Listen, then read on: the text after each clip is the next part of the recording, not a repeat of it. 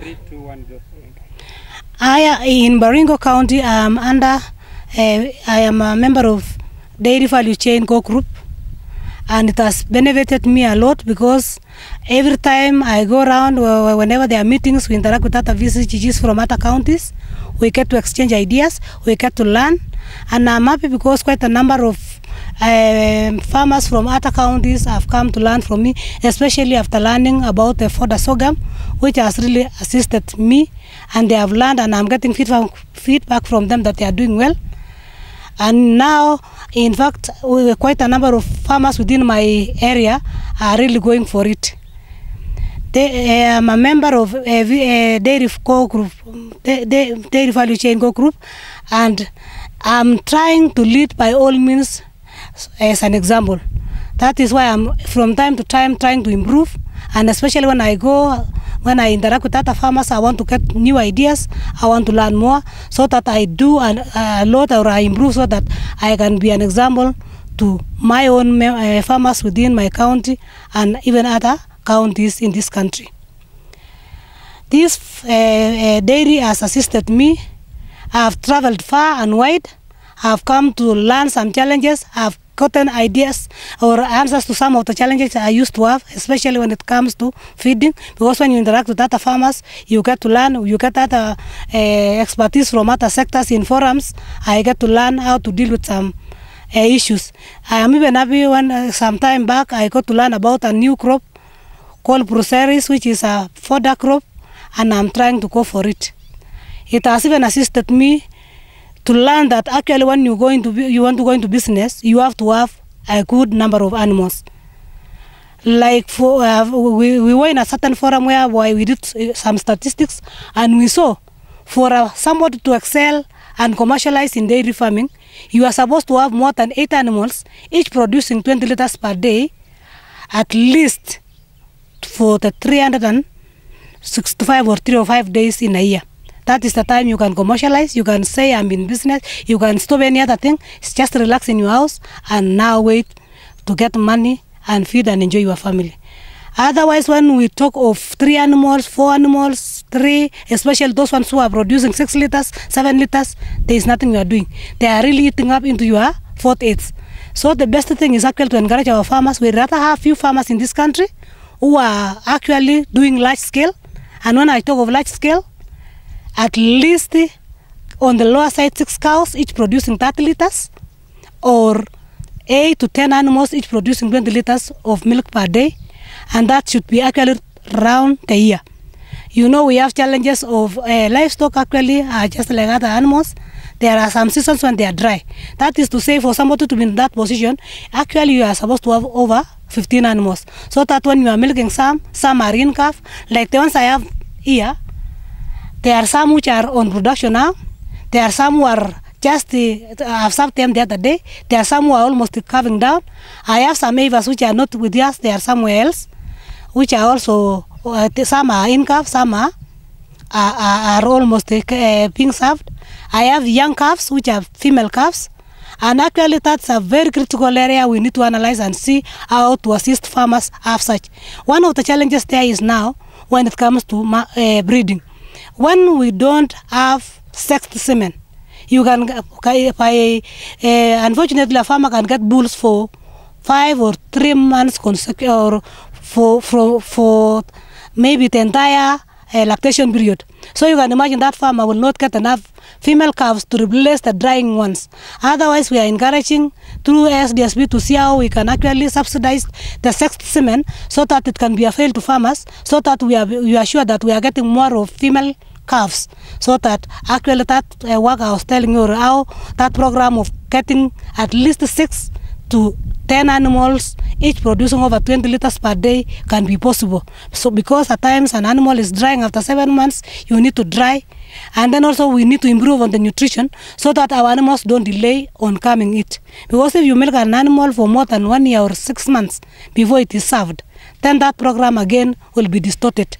So we need to have healthy animals which come on it exactly after 2 months after delivery, so that we get a calf each year, so that we are sure that every time a farmer has enough animals lactating, so that he or she can be in that position of getting over maybe 120 liters per day, which can sustain him. I want you to talk about your herd.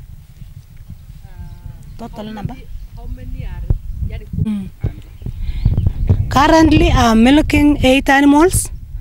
2 of them are almost drying up. And every time I've made, actually God has assisted me in such a way that actually my animals have been coming on it the way it is supposed to.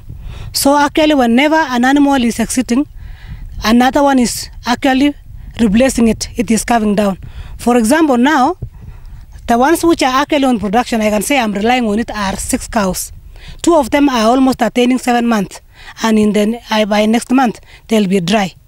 And in that next month, 2 of them will be calving down. So they'll replace the 2 which are going to dry up. And of course also an advantage, maybe I have some Avas, 2 of them, which will be calving down in another 4 months' time. Maybe I'll be milking a total of around 12 that time. And I know, God willing, I'll be able to meet what I've been saying. You need to milk around 10 to 12 animals so that you can actually commercialize in dairy.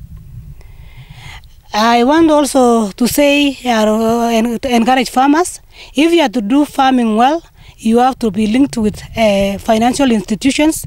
Like me, I borrowed some money for actually buying feeds, especially the raw materials and other vaccinations from Boresha Sacco and Skyline, because I'm a member of Sabatia Cooperative Society, and we can access and guarantee us. What guarantees us is the production. You don't need to look for somebody else to guarantee you. As long as you have your production, you can go to the institution, you work there, you are given your money, as long as your milk record is doing well. Otherwise, I benefited. Whenever I have some itch on money, I rush there and I'm assisted. So every time I know I have somebody to run to whenever I am in problems.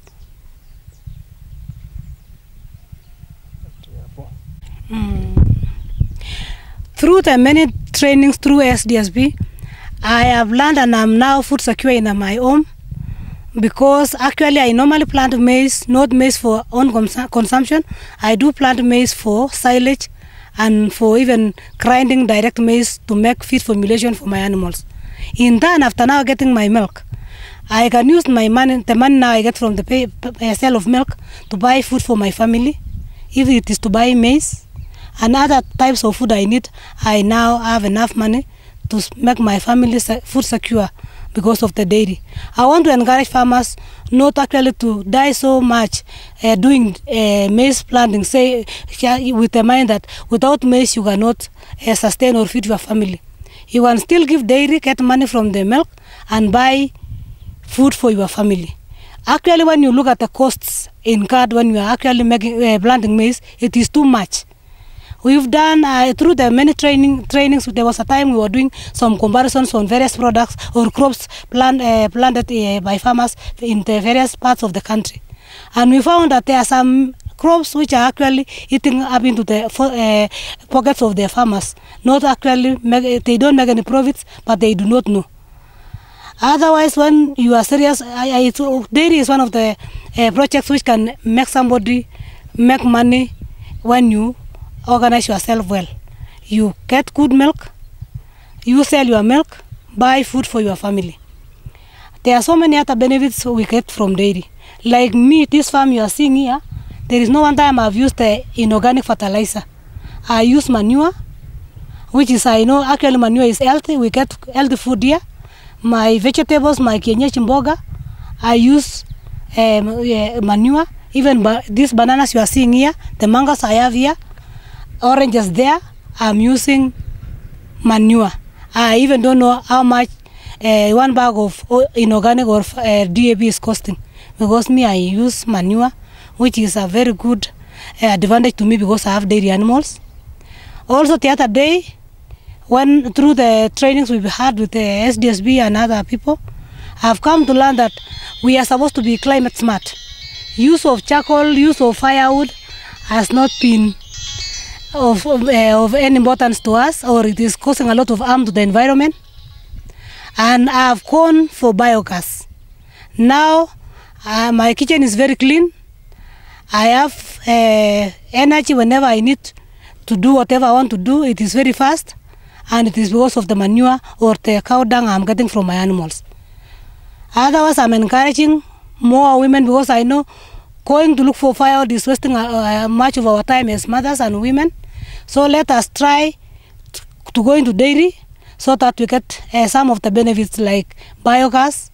We also be smart, because when we waste the time going here and there looking for firewood, we don't do a lot of value to ourselves. Otherwise, I want to encourage women like me, especially those who are not working. Me, I'm not employed by any institution. I'm working on my own, but I'm honestly telling you, if you can come home, what is actually shouldering or what is carrying most of our burden is the dairy sector. As I have told you initially that my husband is a teacher, and you know teaching as not getting enough money which can sustain children through school. Otherwise, I want to encourage women.